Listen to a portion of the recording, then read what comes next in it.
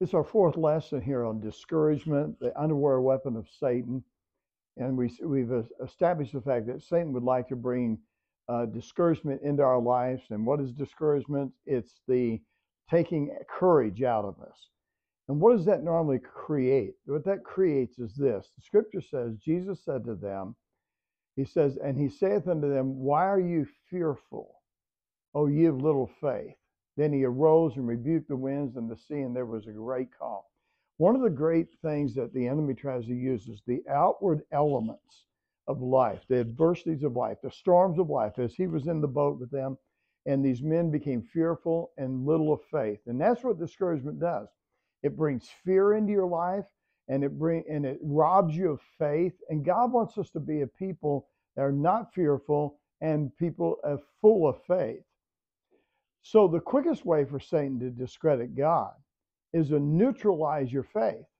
And the quickest way to neutralize your faith is to inject a lethal dose of fear into his victims. And that's what Satan did in Elijah. We saw that last week. Elijah became fearful. Remember, he was on the Mount Carmel. He's called down fire. Fire came down. The prophets of Baal are all destroyed. He's had great victory. And then one word from Jezebel, the queen, was that she said, I want him dead in the next 24 hours. And it lied to him. He stood up in the face of larger adversity than that, but those words went to his heart. And that's what Satan did to him, and that's what he'll do to you. And to me, he'll say something in us that seems to bring fear and lack and destroy our faith.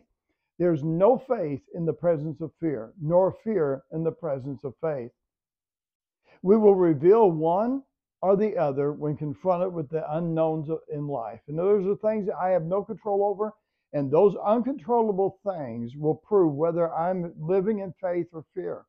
And since God has not given us the spirit of fear, according to 2 Timothy 1:7, and instructs us, where do you think it comes from? If God didn't give it, where did it come from?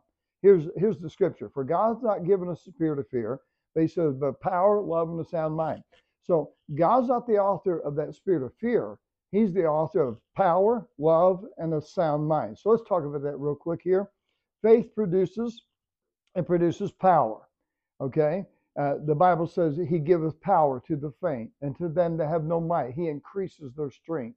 Even the youth shall faint and be weary, and the young men shall utterly fail. But they that wait upon the Lord, he says, shall renew their strength. They shall mount up with wings as eagles. They shall run and not be weary, and walk and not faint. And so this is what God does. When God moves in our life, he brings strength and power into us. Love. When we are operating in the right spirit, we have that securing love, that nothing can separate us from the love of God, that no one can lay any charge against God's elect. So we see that he said, I'm persuaded neither death, life, nor angels, principalities, powers, things present, or things to come, nor height, nor any other creature shall be separated from the love of God, which is in Christ Jesus our Lord. And so we see faith produces love. And faith produces a sound mind. The Bible says, let this mind be in you, which was also in Christ Jesus. Isaiah says, thou wilt keep him in perfect peace, whose mind is stayed on thee, because he trusteth in thee. So God, when we're operating right and not in fear, we have love, power, and of a sound mind. Paul said, wherefore, sirs, he says, be of good cheer, for I believe God. They were all fearful of the storm on the boat. Paul says, look, don't let the outward circumstances deter you from believing God.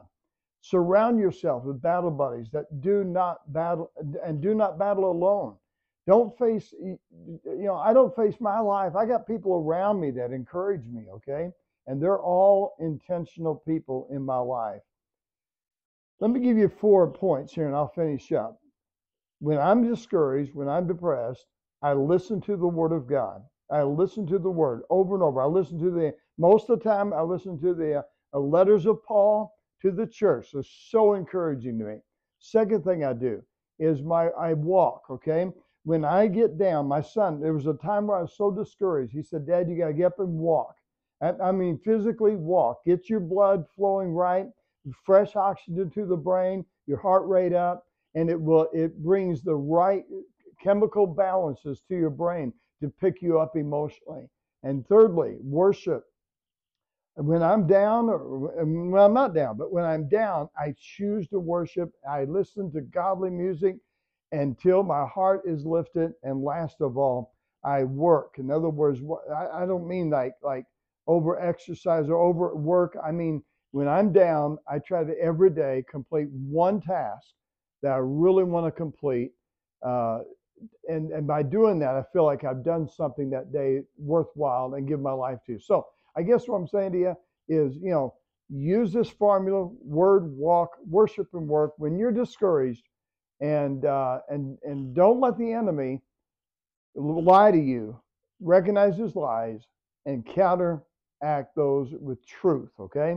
All right. I hope this is a blessing to you. This little series that we did here on discouragement, and we'll see you next time. Thank you for watching our Looking for Answers videos. And this next couple of weeks, we'll be looking at discouragement, the unaware weapon of Satan. And Satan uses this weapon of discouragement in many of our lives. So it's always great to hear what we can do and what God can do through us. So why don't you join us in the next couple of weeks on discouragement, the unaware weapons of Satan.